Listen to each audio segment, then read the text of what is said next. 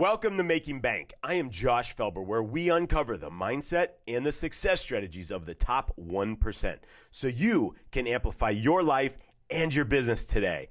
I'm super excited and honored for today's guest, Justin Christianson. He's the best-selling author, co-founder, and president of Conversion Fanatics, also the name of his book, self-proclaimed numbers junkie, and a digital marketing veteran.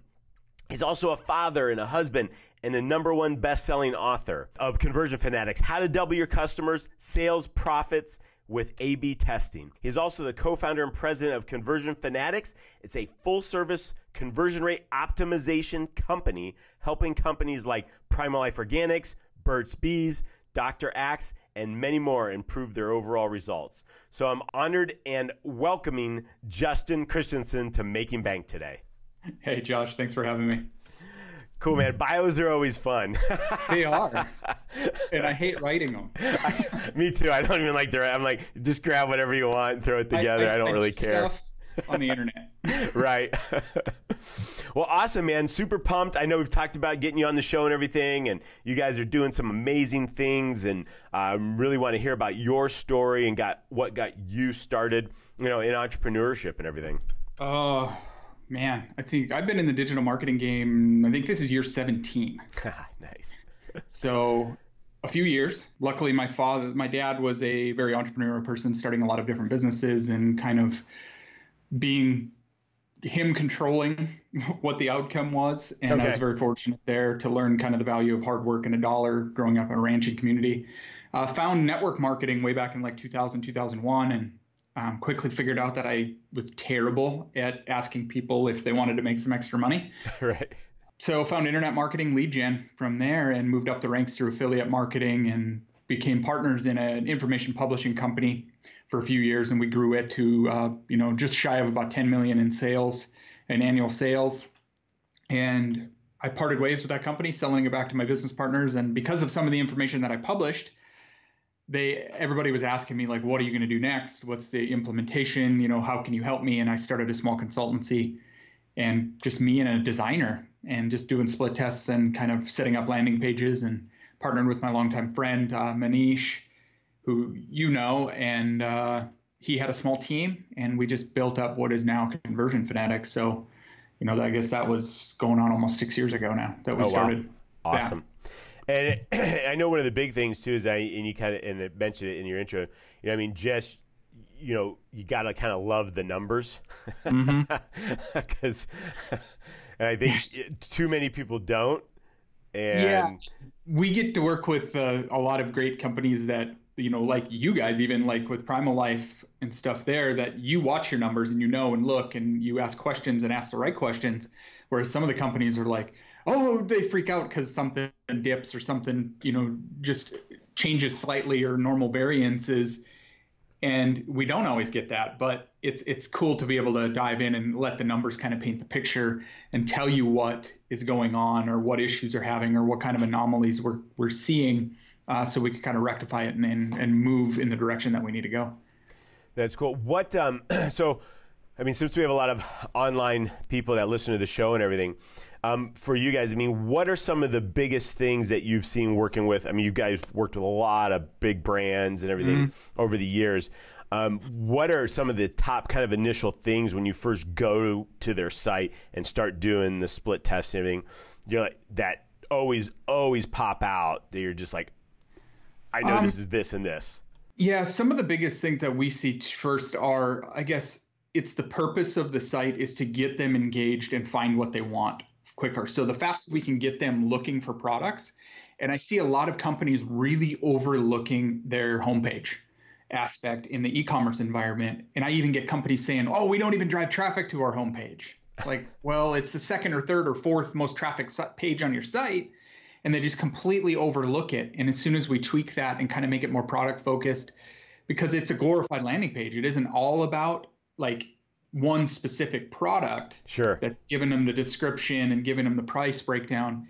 It's more about here's who we are as a brand, here's what we stand for, and here's why we have these amazing products. And building that trust and credibility there, I think, is a big driver for a lot of companies if they focus on it. And we've even got a company right now that they were driving everything to a product page. And I just told them, I said, switch your traffic to the homepage. And he literally did. And they went from like a 4X return on ad spend to a 6.5X. Wow. All because they just switched. It was the same ad, same creative, because the homepage, I mean, it's high ticket items. So average ticket's like $1,200, but it gave a better, bigger overall picture of what the product was. And it got to explain it a lot easier than sending them to, say, a specific product page and, hey, buy my stuff. So it makes it a little bit easier. And, just looking for those trends. So when we look at a site, we're just looking for where the visitors are at, where they're falling off, and where they're going on the site, and what friction could potentially be getting them from, going there. Client he clicked the add to cart button and had a pop-up, and then you had to click the pop-up to, go to the cart drawer, and then the cart drawer took you to the cart, and then it was like, 7 steps in the process, and it was a ton of friction. So we just put ourselves in the shoes of the visitor. Like, what does it look like for that user journey? And then we try to back it up with some data. So when you were kind of talking about the homepage, just revisiting that for a minute, what do you feel that you've found from an experience works the best? I mean, is it more the mission and the story and kind of that on the homepage, or is it more, a little bit of who we are, but then product focused? I guess, what are you guys really finding that works the best? Usually the combo that I like to see is a very short, small hero that allows some of the stuff to come up above the fold, a very unique benefit-driven headline. So here's what we are, here's who we stand for, very quick and to the point. Big call to action. Below that, I'd like to see either some social proof or some products. So listing out 4 to 8 of the products, usually bestsellers, and then you can get into more of your journey and your visitor. But the whole purpose is to, here's who we are, here's what we do, here's what to do next and how to get to know us. And we move into that and get them engaged in the shopping experience. And that's really what we're trying to do, is get that micro commitment into the next step in the process. And that's finding some of the products that they came there for in the first place. What are some of the, red flags that cause people then to drop off of that? And, because I know just looking at bounce rates and different things like that, on our homepage and everything, I guess, what is that number you're looking for to stay below when people are hitting that? And then what are some things, I guess, red flags that on the homepage that are causing people to maybe not stay there or have a hard journey? I mean, as we know, page load is one thing that we've always looked for. But for the most part, what we're looking for in terms of bounce rate is usually sub 60% on a homepage. It really depends on the brand, though. I mean, we'll see some down in that 10 to 15% range, which is kind of rare. But most, as a general whole, I like to see anything under 50%. That means we've got good engagement. It means people are at least taking one more step in that process as a whole. But some of the red flags that I look for there are a lot of about us type scenario, where it's like, hey, look at me, look at me, look at me, look at how great we are as a company, versus look at all of these benefits of our products. Okay. That's probably, of all of the sites I've ever looked at, which is now thousands of them, nobody screams benefits as much. They're all about, hey, look at our features, right? And not about the benefit or the outcome that you're going to get. An example is, the tooth powder is, you have all the benefits. It's fluoride free. It's got the polishing and the whitening and all of the things that are aspects that you look for, and you focus on those things. It's like, here's, all of the things that our product will do, not so much that here's all the features that our product has. And that's glaring, that majority of companies out there are just like, hey, look at me, instead of painting that story and telling that story and telling exactly what we are as a company and why we have the product the way we do and what they're going to get out of using it. Obviously, a lot of the traffic is mobile these days. Mm-hmm. So at least on ours, yeah. I think it's like 66% or 67%. I had one the other day that was 94. Wow. Yeah. That's crazy. With the sites that you guys are working on conversions on and everything else, what are you guys seeing? Because I know we see a higher traffic standpoint from mobile, but then we see higher dollar amount conversions through desktop. Mm-hmm. Like where's that like bridge why are people converting more on the desktop at a higher rate than mobile? And then how do you bring that up? It's usually double. So desktop is usually double what mobile is as far as conversion rate. So if you have 1.5, they're going to convert at 3% on desktop as a whole, general rule of thumb. But what we're seeing is the problem is somebody coming and they're maybe seeing a Facebook ad, or they're flagging it, or sending themselves a reminder, or saving it for later and coming back to it, and then they might take the attribution and move it over to desktop. We're seeing that more so with higher ticket items than we are lower ticket items. But just because it's more real estate, you can do more research. Sure. But looking at a smaller price, sub $100 kind of order scenario, we're still seeing a majority of revenue coming in, and more we're seeing it being very even as far as average order value goes, from desktop to mobile. But the conversion rate is so much higher because they have the ability to buy more product, and see more options that you can present to them. So what we're doing in the mobile environment is looking, since everything's responsive, is looking for ways that we can position additional products, additional bundles, and highlight and call out those additional higher price elements and let them see more of the product catalog without having to go too deep into the site. So making it very clear and concise in the step nature. And we're doing more and more of that kind of product bundle upsells and things in the last month or two, to really help kind of drive out and incentivize them to buy more than one product. We're going to be doing it right now. We're setting one up for a bed sheet company. They have frequency is higher, but of purchase, and the repeat rate is actually pretty high. Okay. But we're going to be doing it just a quantity upgrade test. It's like, hey, why don't you buy a second set for X, Y, and Z reason? Right. And get a 5 or 10% discount, and we'll test the percentage discount and see what that's going to be. But they're, again, majority mobile driven, about a $200 average order value. And we'll just see what it looks like and try to get that frequency up so then they can, expand on their traffic. And I know, like, for us, like, one of the big things that we're seeing too is through our mobile app a lot. And it's super clean and super simple, and it's easier. Like, when sometimes we've had people like, oh, your site's a little hard to navigate and check out or whatever. It's like, cool, hey, go check out the mobile app. And they're like, oh, this is so awesome. It's like, click, buy. You're one of the few that still has one. Oh, really? I mean, I think out of all the companies I've worked with in the last year, you're the only one that has a mobile app. Oh, wow. That's actually e-commerce focused. Right. I'm sure you know more than I do as far as, who has some, but I haven't seen it. And I think it is that simplicity. It's mobile ready. It's exactly what it needs to be. And that's what we're kind of doing with a lot of the mobile side of things, because you get a Shopify store and you got all of these apps and these plugins and these elements and all of these things that load. You get on a mobile that's made specifically for OS, and for iOS or whatever. And there, boom, here's the 10 products we have, and here's what it costs. And, you've got your Apple ID already saved, and it's, simple right through to the point, Face ID, and you're done. Yeah. So we're trying to translate a lot of that elements and being very, very simple, because some of the tricks and urgency and scarcity and other elements that are kind of playing. I mean, obviously there's some of these app companies that are even getting shut down, like Beekeating and stuff just got pulled from the apps or from the Shopify store completely. Yeah. I saw something about that. Yeah. 25 different apps, and they were huge, and they literally said, no, you guys are done. And they pulled the rug and we don't support you anymore. You're off the marketplace. So a lot of those elements are kind of, and I think people are getting kind of tired of, some of those things and the pop-ups and the distractions, and we're trying to be more strategic about when and where they're placed.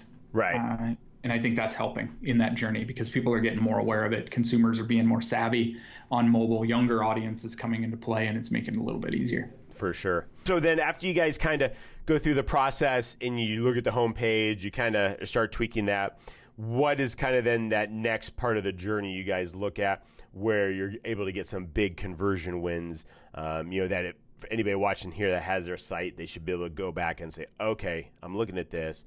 That's what Justin said.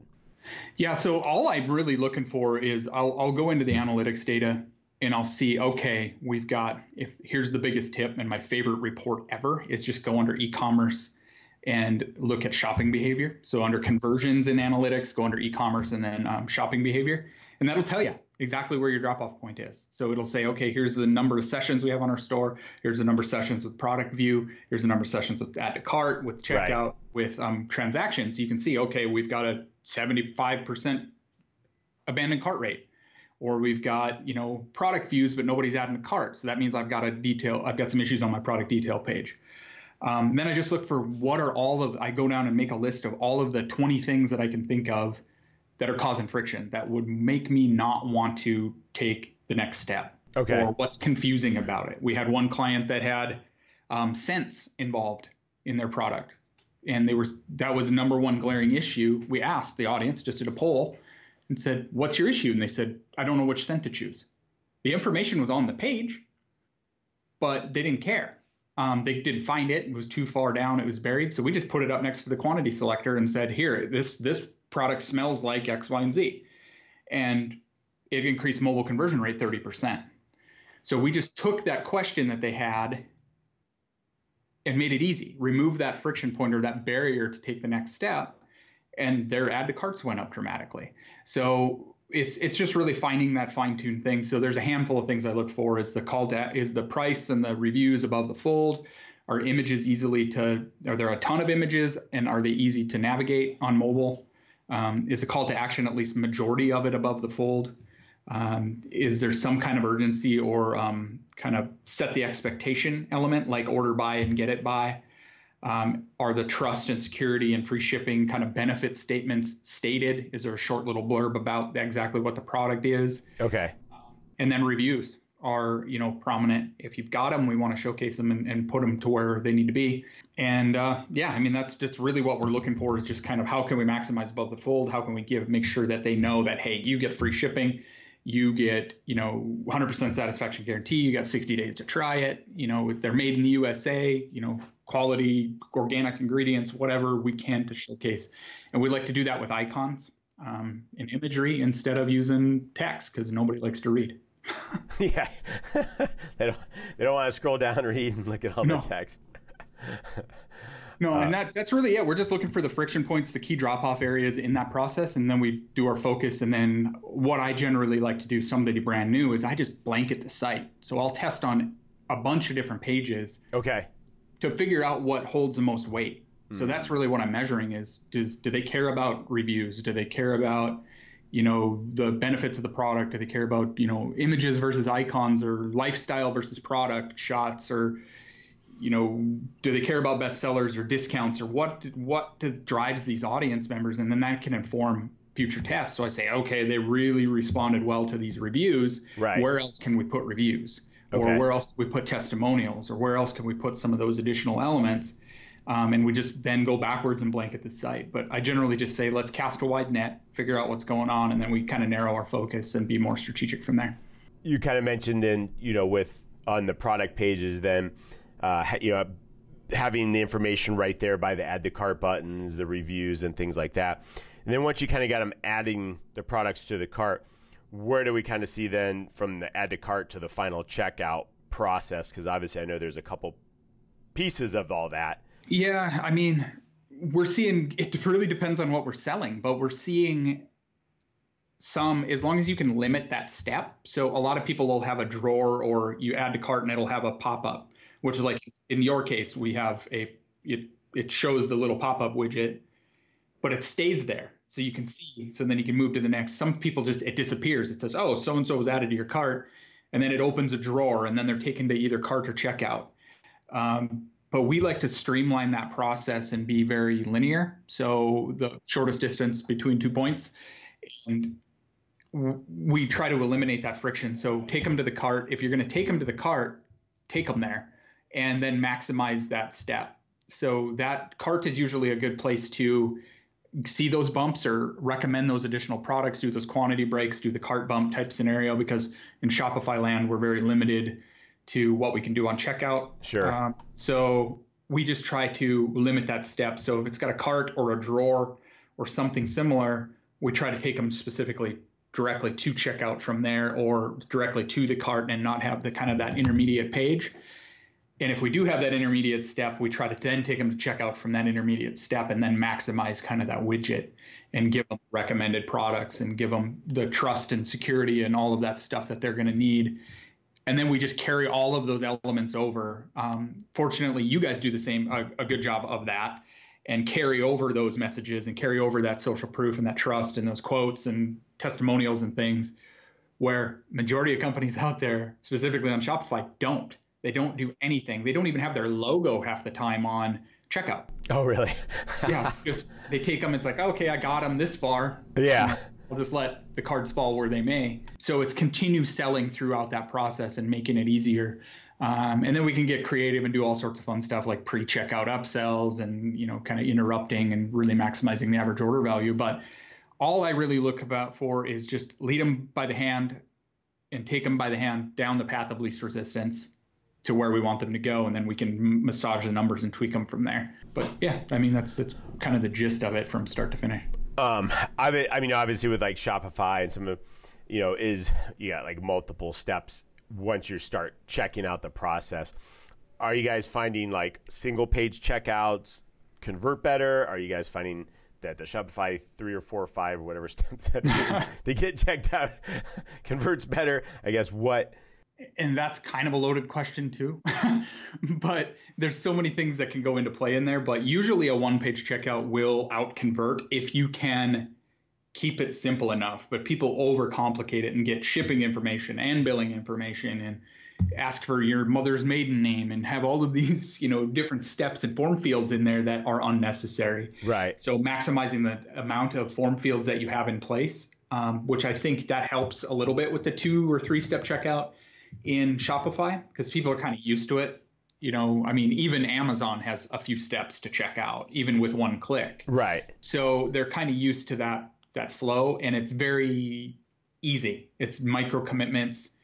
It's only few form fields, usually autofill, and it allows you to kind of take that next step. But one page checkout, if you can maximize it and actually put all of the elements, create the urgency, use the social proof, back it up with all of your benefit statements, the better off you're going to be in the long run. And I'm even doing tests right now where, changing something as simple as the button label to say secure order on the checkout instead of, complete order or whatever it says, is like improving something like 24% on the checkout. Oh, wow. Okay.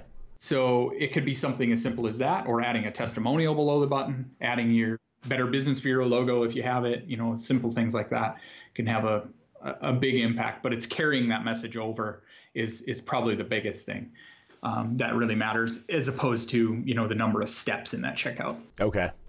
Gotcha. Well, we only got a couple minutes left. I wanted to tell people where they can get more information about you. I know you have your book that covers a lot of these insights and a lot of the split testing that you guys have done and things like that. Yeah. You can find more information about me going to conversionfanatics.com. You can search Justin Christianson on Amazon, find me there. If you want to connect with me on social, go to Clixo, CLYXO.com/Justin Christianson, all one word, and you can link to all my social channels and find out information how to get a hold of me. Awesome. And then just any last insights or tips you want to leave everybody with before we go? Don't assume that something is going to win or be better. Always test it. That's the biggest thing that I've seen. One recently, a guy said, "Oh, let's just make that change," and it's actually hurting his conversions by 30%. Oh, no. So let's just test it. Test it out. Yep. Cool. Well, Justin, I really appreciate you coming on Making Bank today, sharing your insights. Just an honor to have you on the show, picking your brain from, just being able to let people know what to do, what to look for, kind of giving them that overview and insights on, different ideas for split testing and just how to look to start from an optimization standpoint for their site. So thanks again for coming on Making Bank. Yeah, thanks for having me. I am Josh Felber. You are watching Making Bank. Get out and be extraordinary.